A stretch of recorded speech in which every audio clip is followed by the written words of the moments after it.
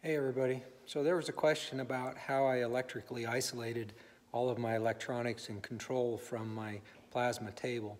So I'm going to just do a quick little video here to show you how I did that electrical isolation. If you look here, you can see these are the shields tied together coming from the cables.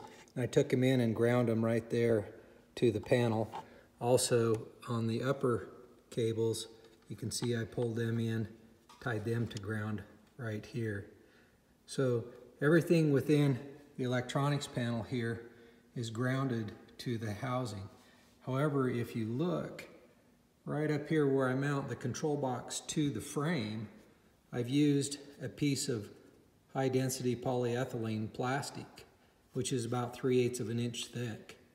So I mounted that to the frame of the table and then mounted the control box to the plastic here. So this entire electronics control box is electrically isolated from the table itself.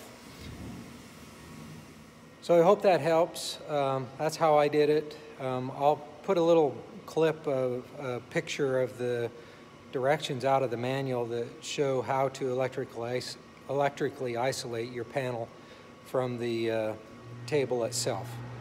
Thanks for watching. Hope it helps.